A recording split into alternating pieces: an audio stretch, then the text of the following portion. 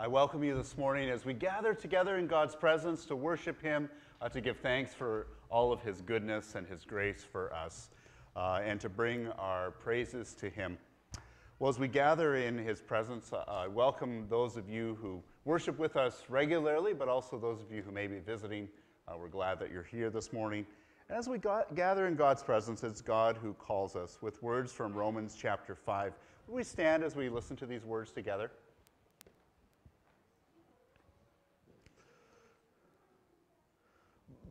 The Apostle Paul says that since we are justified by faith, we have peace with God through our Lord Jesus Christ, through whom we have obtained access to this grace in which we stand, and we boast in the hope of sharing the glory of God. And not only that, but we also boast in our sufferings, knowing that suffering produces endurance, and endurance produces character, and character produces hope. And hope does not disappoint us, because God's love has been poured out into our hearts through the Holy Spirit that God has given us. Well, in the shadow of God's peace, in the powerful name of Jesus, and with the hope of the Holy Spirit, we worship God. And He greets us with these words: "Grace to you and peace from God our Father and the Lord Jesus Christ, through the power of the Holy Spirit." Amen. Well, let's continue our time of worship as we remain standing and sing together, "How Great is Our God."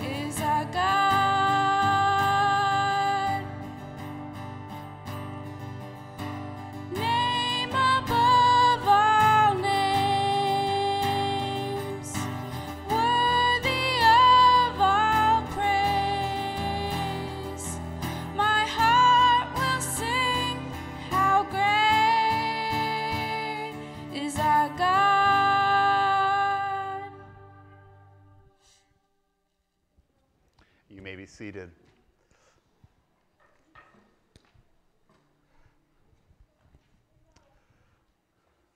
Well, God is great, and His greatest gift of all is the gift of His grace for us.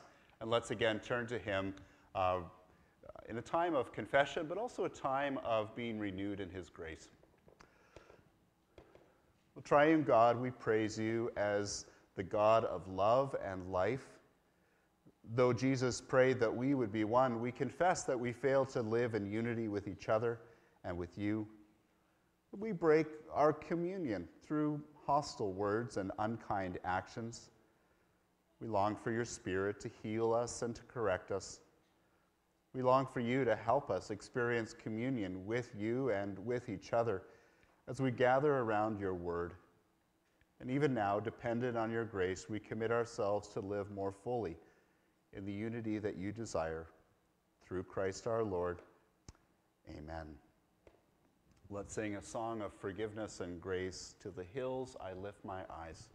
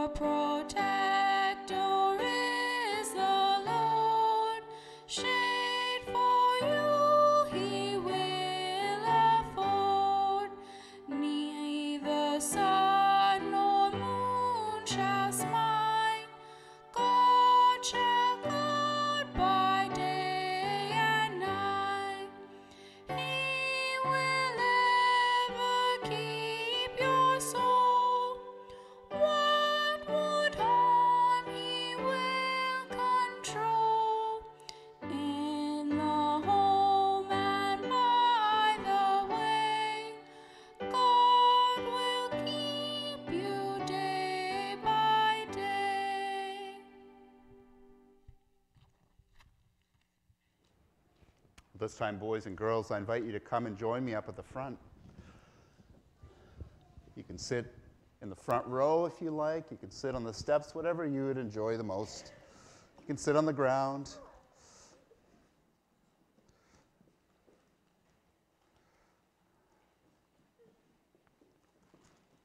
Okay.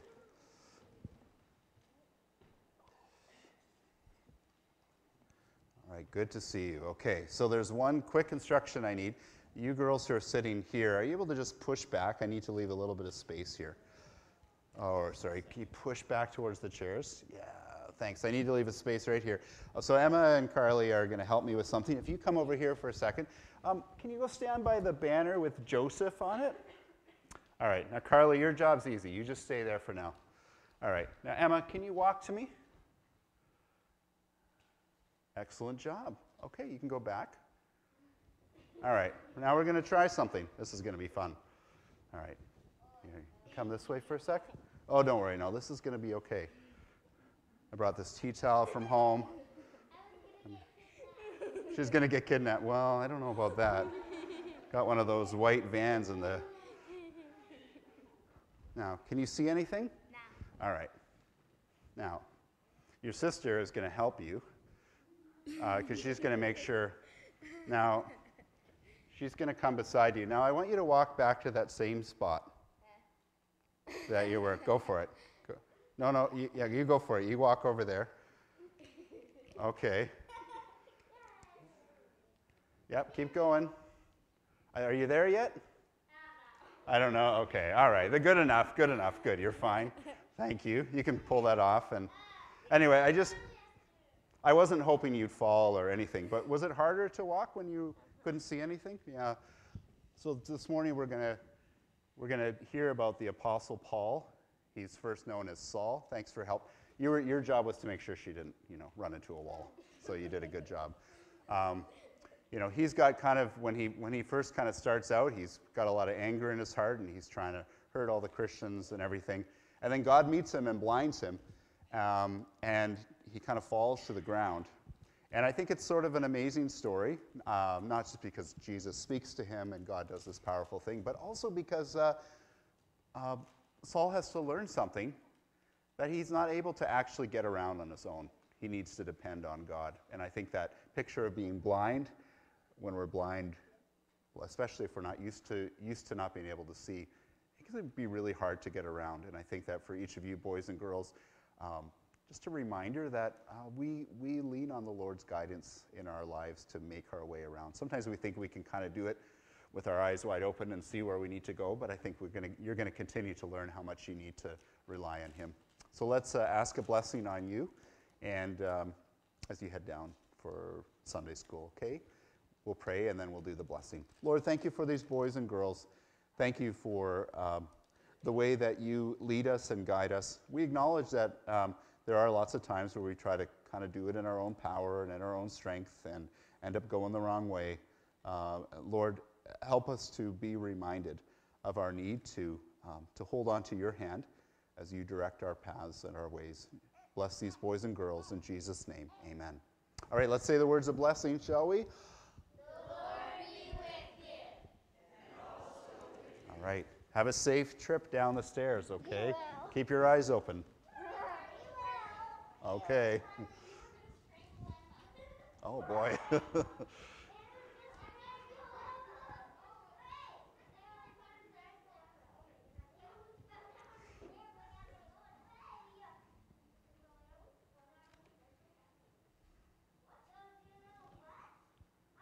This is my favorite part of the service. It's like for me as a pastor, it's like a sort of mini break. Everybody slowly makes their way down the stairs, but isn't it a beautiful sound, all those children full of energy and life?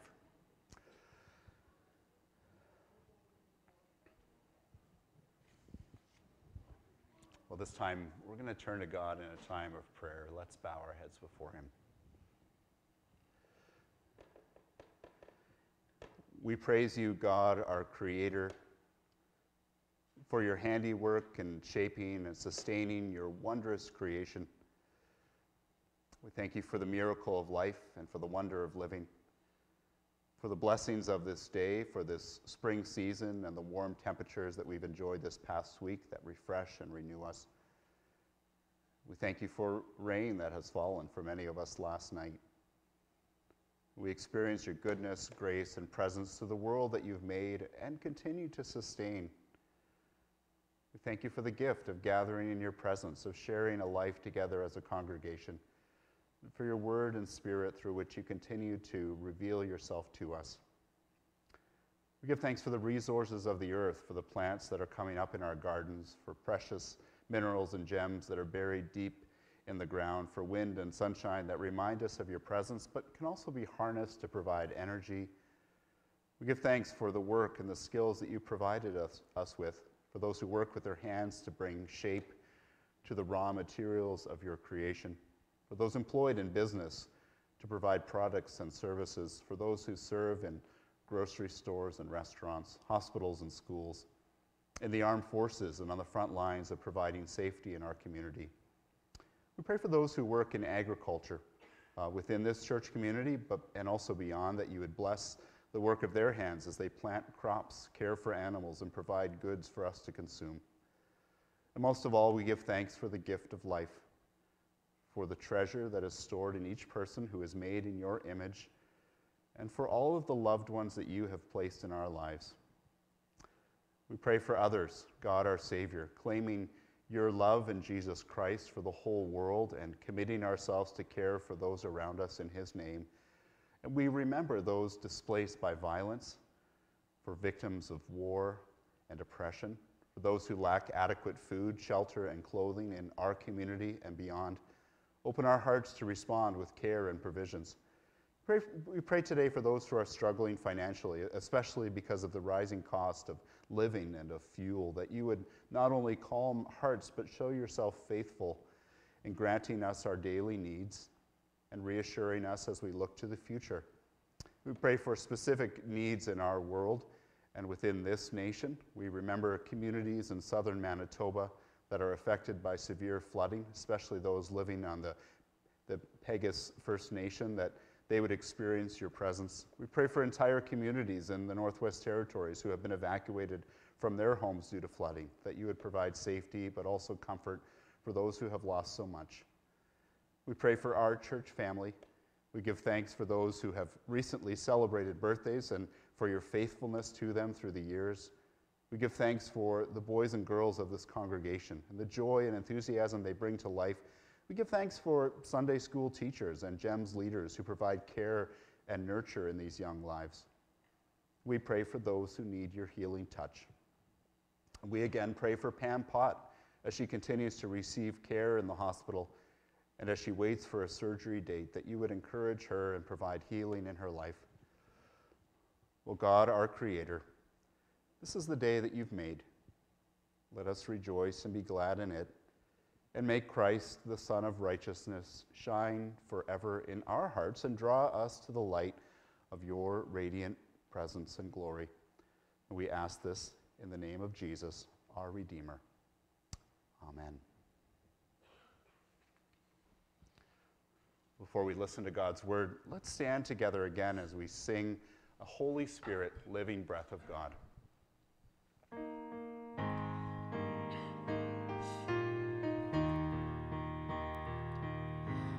Holy Spirit, living breath of God, breathe new life into my will and soul. Bring the presence of the risen Lord to renew my heart and make me whole. Cause your word to come alive in me. Give me faith for what I cannot see. Give me passion for your purity. Holy Spirit, breathe new life in me. Holy Spirit, come abide within. May your joy be seen in all I do. Love enough to cover every sin in each thought and deed and attitude. Kindness to the greatest and the least, gentleness that sows the path of peace. Turn my striving into works of grace. Breath of God, show Christ in all I do. Holy Spirit, from creation's birth, giving life to all that God has made. Show your power once again on earth, cause your church to hunger for your ways. Let the fragrance of our praise arise. Lead us on the road of sacrifice, that in unity the face of Christ may be clear for all the world to see.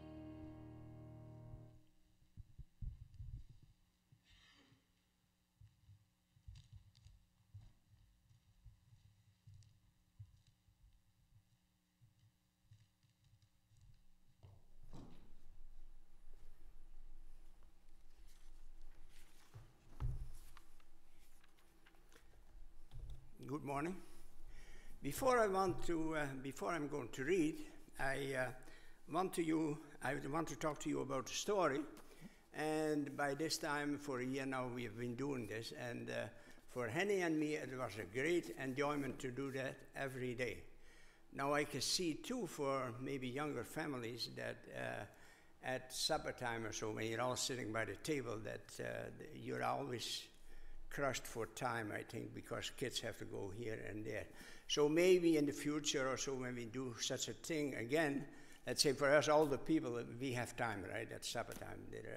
Let's say it's a lot easier. But I think in the future, maybe everybody is always busy with time, with kids going everywhere. And let's say from past experience in our own household, it was always busy. So I don't think we, 20 years ago, would have taken this much time to read the Bible. So in the future, when we do such a thing again, maybe as a family, maybe you can sit together and say, now maybe on Saturday night or so, on a Sunday morning or so, we take time to read this.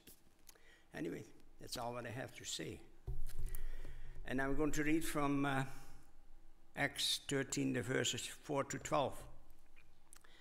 And it says here, the two of them, sent on their way by the Holy Spirit, went down to Seleucia and sailed from there to Cyprus. When they arrived at Salamis, they proclaimed the word of God in the Jewish synagogues. John was with them as their helper. They traveled through the whole island until they came to Paphos. There they met a Jewish sorcerer and false prophet named Bar-Jesus, who was an attendant of the proconsul, Sergius Paulus. The proconsul, an intelligent man, sent for Barnabas and Saul because he wanted to hear the word of God. But Elymas, the sorcerer, for that is what his name meant, opposed them and tried to turn the proconsul from their faith. Then Saul, who was also called Paul, filled with the Holy Spirit, looked straight at Elymas and said, "You are a child of the devil and an enemy of everything that is right.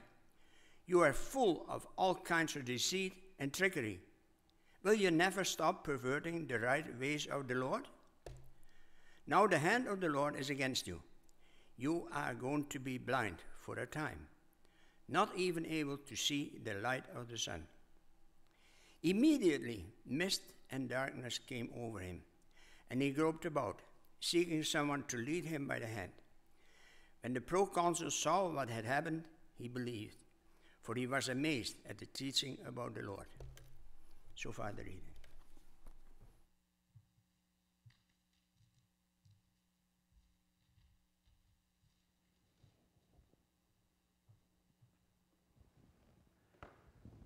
Brothers and sisters in Christ, in the film version of J.R.R. Tolkien's The Two Towers, there's a scene where the great wizard Gandalf arrives with his companions at the Golden Hall of Theoden, a king of Rohan. And they've come to seek the king's military help against the gathering forces of evil. But as they enter the hall to appear before the king, they're met with a troubling sight. The king, once strong and vibrant, has grown old and tired. His hair and beard are unkempt. His face is wrinkled. His skin is pallid. His once bright eyes are clouded with a troubled expression. He speaks only in a mumbled whisper. And the reason for King Theoden's deathly pallor is soon made clear. Grima, the king's chief advisor, has been in the service of dark forces, that for years he has been poisoning the king's mind. Well, Gandalf seizes the moment to confront Grima. At first, he rebukes him, and he says, "Be silent, keep your forked tongue behind your teeth." And second, equipped with only his staff, Gandalf breaks the power of the spell over the king. And suddenly Theoden is restored to his former self. His eyes grow clear. His skin regains a youthful complexion. He returns to his right mind. For the first time in a long time, he asks that the ancient royal sword of his people be brought to him. And with the weapon firmly in hand, he summons his army to prepare for the battle against the forces of the Dark Lord Sauron. Well, today's scripture reading from Acts 13 reads much like a Tolkien novel. There's danger and excitement, adventure and hardship, and all of this culminates in an epic showdown between the kingdom of heaven and the forces of hell. Then in Acts 13, we look on as Paul takes to the mission field for the first time. Sinister spiritual forces conspire to derail his ministry. And in response, Paul relies on the power of the Holy Spirit and the transforming work of the gospel message. And neither one disappoints, as God confirms through words and through actions the ministry of Paul as an apostle of Jesus to the distant places of the empire. Well, we're first introduced to Paul in Acts chapter 8. Before he is called by his Roman name, he's referred to by his Jewish name, Saul. And Saul first appears when Stephen, a leader in the early church, is martyred for his faith. It happens because Stephen directs a fiery speech at the Jewish religious leaders of Jerusalem, but his words fail to win the crowd over, and instead they respond with a collective fury. They pick up rocks, they hurl them violently at Stephen until he lays motionless on the ground, dead. But meanwhile, looking on and giving his approval is Saul, a devout and a zealous Jew. That Saul makes it his mission in life to destroy the church, one believer at a time. So who exactly is Saul, this man intent on crushing the Christian faith? Well, Saul is born a Roman citizen to Jewish parents in Tarsus, a city on the southern coast of modern-day Turkey. When he's old enough, he moves to Jerusalem to study Torah, probably when he is a teenager. He learns the law of Moses under the tutelage of Gamaliel, a highly respected religious leader. And by the time that Saul reaches his mid-20s, he is fully trained as a Pharisee. A Pharisee was a Jew set apart by strict observance to the law. Pharisees are featured prominently in the Gospels of Matthew, Mark, Luke, and John, that these religious leaders are regularly seen interacting with Jesus. They discuss theology with him. They question Jesus on what it means to keep the law. And though there's a few that share a secret admiration for Jesus, most of them reject him. They conspire to arrest Jesus, to put him on trial, and to sentence him to death. And so it is for Saul. His rejection of Jesus causes him to fiercely attack and intimidate the believers. It may have taken up to 10 years for Saul to be trained as a full-fledged Pharisee. It only takes one encounter with Jesus for him to be transformed by his grace. The story of Saul's conversion happens soon after he goes on his brutal rampage. After hearing that followers of Jesus have moved to the city of Damascus, Saul makes his way there to track them down and to arrest them. But along the way, the risen and ascended Jesus appears to him on the road. Saul is blinded by a bright light. He falls to the ground. A voice speaks to him. It's the voice of Jesus. Saul, Saul, why do you persecute me? And Saul is led by the hand into Damascus. There he gives his life to Jesus. He receives the gift of the Holy Spirit and is baptized. Jesus takes this enemy of the gospel and he changes him into an ambassador of the good news. By the time we get to our reading from Acts 13, time has passed. Saul has left Damascus and Jerusalem behind. And as he grows in following Jesus, God prepares him for the work that lies ahead. Paul spends time in Arabia. He also spends time in his hometown of Tarsus. And eventually, God's call leads him to the city of Antioch, one of the key hubs for the growing church. And though we remember Jerusalem as the place where believers first gather together, it is Antioch where followers of Jesus are first called Christians. The city of Antioch has been dubbed the cradle of Christianity, and it's in Antioch that we witness the Holy Spirit doing a new thing. Jewish and Gentile believers, they gather together in unity. Barriers are taken down that formerly kept them from sharing together a life in Christ. Well, Paul arrives in Antioch at the invitation of Barnabas, a Jewish follower of Jesus. And Paul and Barnabas share this special connection. That after Paul's conversion, Barnabas is one of the few Christians to accept that Paul has had a genuine change of heart.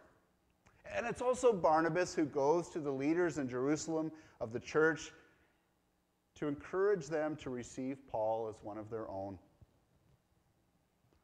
But when persecution causes the church to scatter beyond Jerusalem, Barnabas takes the gospel message up to the city of Antioch.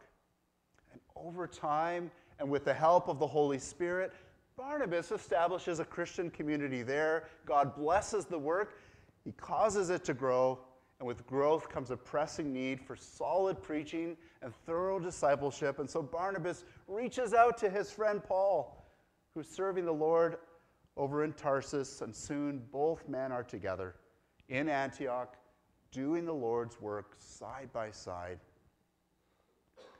And it's there, as Paul and Barnabas are serving the church, that something exciting and unexpected happens. That during a time of prayer and fasting, the church community senses the Holy Spirit providing clear instructions. Set apart for me Barnabas and Saul for the work to which I have called them. And just like that, the two men are gathering supplies. They're preparing for the journey ahead. With the blessing of the church, they head out. Where will they go? What dangers and joys will they face along the way? Well, traveling in the ancient world by land or by sea was full of peril. Ships frequently sank in stormy weather. Lonely stretches of road provided excellent hiding places for bandits to attack. And yet Paul and Barnabas leave with the certainty that God is going ahead of them. And I find that this in itself provides a lesson of faith for us today. That there are times when God calls us to take big leaps of faith, as we see Paul and Barnabas doing in our reading. We're invited to be open to these big leaps. And much of the time, the Spirit nudges us in small ways to take small yet courageous steps of trust in Jesus. Well, how might you open yourself more fully to the prompting of the Holy Spirit in your life? Well, on the one hand, the departure of Paul and Barnabas for distant lands provides a picture of trust in God's leading. It says that the two of them were sent on their way by the Holy Spirit, that led by the Spirit, Paul and Barnabas take the road that leads from Antioch to the Mediterranean coast and to the port city of Seleucia. They board a ship, destination Cyprus. They model reliance on the Spirit. And all of these details are included to encourage and challenge us as we seek God's calling in our lives. But on the other hand, Paul and Barnabas approach this first missionary journey with a plan. They may not have been sure about the destination, but they know exactly what they're supposed to do when they arrive. Their ship lands at Salamis on the east coast of Cyprus. The first thing that Paul and Barnabas do is they make their way to the nearest synagogue. And this becomes Paul's pattern throughout his entire first missionary journey. That Paul, who once used his religious training to discredit followers of Jesus, now uses it to prove the truth of the gospel message. That Paul is able to speak in the synagogues because he has these excellent credentials as a Pharisee. He had been trained by one of Israel's best teachers, and people would have listened to his message with openness and respect. Well, Cyprus had a large Jewish population in the first century, and so picture Paul and Barnabas traveling the length of the island, and they stop at every synagogue along the way, great and small, and they tell the story of Jesus. And eventually this leads them all the way to Paphos, the capital city of Cyprus. And it's here that we reach a critical moment in the story, because they are granted an audience with Sergius Paulus, the most powerful government official on the island. In the first century, Cyprus was a Roman province. It was governed by a proconsul who was accountable to the Roman Senate. The position of proconsul was similar in standing to the role occupied in Jerusalem by Pontius Pilate. And as Paul and Barnabas arrive at the outskirts of Paphos, news of their presence on the island makes its way all the way up to Sergius Paulus. The proconsul invites Paul and Barnabas to appear before him. Religion was a powerful force in the first century. Government officials were hesitant to allow new religions to take root. Most of the residents of Paphos worshipped Aphrodite, the goddess of love and fertility. In fact, every year a large festival drew people from all over the island into the city. Jews on Cyprus were protected under Roman law so they could practice their beliefs without fear of persecution. But when Sergius Paulus hears the news that 2 Jews have come to his island to speak about a faith that doesn't fit neatly into any kind of category, he calls them into his presence. But he will be the judge of whether Paul and Barnabas are given the right to continue sharing their faith. And as the 2 missionaries get ready to speak, we sense again the leading of the Holy Spirit in bringing them before the most prominent person on all of the island of Cyprus. And it's here that the story builds up to its climax. Not only do Paul and Barnabas meet Sergius Paulus, they also become acquainted with the proconsul's personal attendant, a Jewish sorcerer and a false prophet named Bar-Jesus.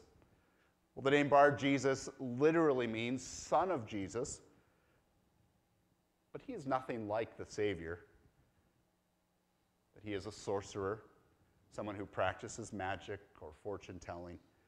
This in itself gives away the nature of his character. Sorcery was officially banned from Judaism. That whatever magic that Bar-Jesus practices is not used to advance the cause of the Jewish faith. It is to earn him favor in the eyes of his master. As Paul and Barnabas are sharing the truth about Jesus, Bar-Jesus is making a last-ditch effort to keep Sergius Paulus from accepting the Christian faith. That if the proconsul puts his trust in the true Messiah, Bar-Jesus is going to be out of a job. And it's at this moment that Paul again responds to the prompting of the Holy Spirit.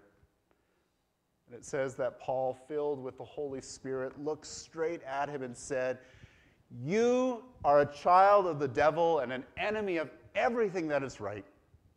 That you are full of all kinds of deceit and trickery. Will you never stop perverting the ways of the Lord?" We'll talk about a bold confrontation. But that's not all. The Lord afflicts Bar-Jesus with temporary blindness, that the one who sought to mislead now himself needs to be led by the hand. Well, this dramatic scene also reminds us that there is opposition to the gospel, that there are satanic forces that make every effort to keep the message of Jesus from taking hold. Some will respond with hostility, or they will seek to undermine what God is doing. And yet we also see the power of God's word and spirit in overcoming.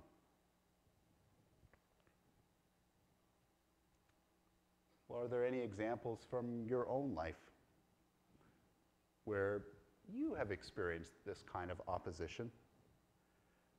And if so, how did God prove himself faithful in continuing to proclaim the gospel by the power of the Spirit? Well, this intense confrontation is quickly followed by the response of Sergius Paulus, who has been watching the scene unfold. The proconsul is described as an intelligent man. His gifts as a leader earned him a position of authority over the population of the island. And when Sergius Paulus sees the way that Paul rebukes Bar-Jesus and listens to his presentation of the gospel, it changes his life. It says that when the proconsul saw what had happened, he believed. where he was amazed at the teaching of the Lord. It's a huge moment in Paul's ministry, that when faced with adversity, it confirms his calling. Paul, who once rejected the gospel, now becomes its most passionate advocate. But there's also another reason that this conversion story has special meaning. It is the first time that for Paul, that a Gentile, an outsider to the Jewish faith, accepts the gospel. This might also help to explain why this story from Acts 13 is the last time that we hear Paul being referred to as Saul. That Paul switches exclusively to his Roman name because he understands that his primary mission is to the Gentiles, to those who know little or nothing of God's promises to redeem the world through a Messiah that we know as Jesus. Well, Paul sets the bar high when it comes to living out his Christian faith with passion and commitment and determination. And yet the purpose of today's Bible story isn't intended to leave us feeling inadequate. It's meant to encourage us as we respond to God's call on our lives, whether that call is to distant places or to serve here in this community. Well, two key themes emerge from the story that are meant to help us and to direct us in our faith. The first is that Paul and Barnabas rely on the Holy Spirit. The Holy Spirit calls them to embark on the journey. The Holy Spirit directs them along the way. The Holy Spirit provides courage at just the right moment to say just the right words. Well, in our Reformed tradition, we tend to minimize the role of the Spirit in our everyday lives as Christians, and yet I wonder if we are missing out on the fullness of this gift that God has granted to us. And so let's continue to open ourselves up to his leading and his prompting in our lives. Well, second, Paul and Barnabas respond to God's call with a clear sense of their purpose. It is to proclaim God's word. And they never waver from this course, whether they're speaking in the synagogues or standing in the presence of a powerful man like Sergius Paulus. Well, God's word can be spoken through our lives in many ways. Through the actual words that come out of our mouths, but also through the ways that we live. That God's word is like a seed planted in a garden that he waters and causes to grow. And our job is to plant seeds. And we see in Acts 13 that the proclamation of the word and the power of the Holy Spirit together lead to the transformation of hearts and lives. Well, in this small corner of the world that we are called to continue the work began many years ago that has now spread to the ends of the earth. Well, this story of Paul and Barnabas making their way to Cyprus is the first of many stories yet to be told in the book of Acts. For the next 10 years, Paul continues to journey around the world of his day. He travels extensively. He plants churches in predominantly Gentile-populated cities. Later, he comes back to provide support. He also writes letters to build up and to challenge the church. 13 of these letters are included in the New Testament. He models a courageous witness in the face of adversity. He mentors a young pastor named Timothy. Some scholars believe that he makes it as far away as Spain. Scripture confirms that he ends up in Rome as he spends time in prison waiting to go on trial before Caesar, and that eventually he is martyred for his faith. And as we look back, we give thanks for the legacy of Paul's mission to share the good news. We as believers today are a part of that legacy. May his word continue to go out. May his Spirit continue to fill and equip us. And may God's name be glorified as the message of Jesus is proclaimed in all the earth. Let's pray. We thank you, Lord, for the gift of your word and the gift of your Spirit. Lord, sometimes we minimize the power of each of these things in our lives. And yet, Lord, we know that you call us to continue to grow in both receiving your Spirit and to learn and to deepen our understanding of your word. We also know that by your Spirit that you speak through us to others about the good news of Jesus. Well, Lord, we are encouraged by the story of Paul and Barnabas, the way that they seem to give up everything, to risk everything, to follow what they are certain is your lead for them. And Lord, we pray that in the same way you would fill us with courage. Well, Lord, for some of us, that courage may take place in our workplaces, in the schools that we're a part of, in our neighborhoods that we belong to. For others of us, maybe there is a sense of some sort of a deeper and a bigger call to something that we feel anxious about taking steps toward, but which we sense you continuing to encourage us to do. Well, Lord, wherever you have placed us, help us to be those who continue to plant the seeds of the gospel message, and help us to rely more fully on the work of your Holy Spirit in us and through us. And so we pray these things in Jesus' name, amen.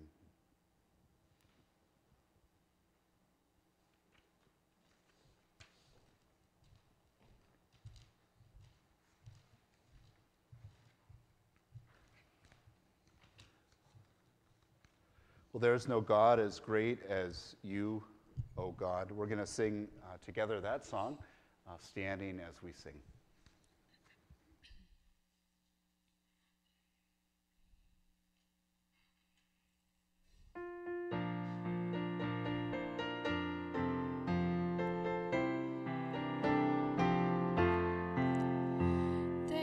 There's no God as great as you, O Lord, my God. There's no God as great as you, O Lord, my God. There's no God who works the mighty wonders, all the wonders that you do. There's no God who works the mighty wonders, all the wonders that you do. By our weapons, not by our power, but by your Spirit we are led. Not by our weapons, not by our power, but by your Spirit we are led. The Holy Spirit will move the church. The Holy Spirit will move the church. The Holy Spirit will move the church. For by your Spirit we are led.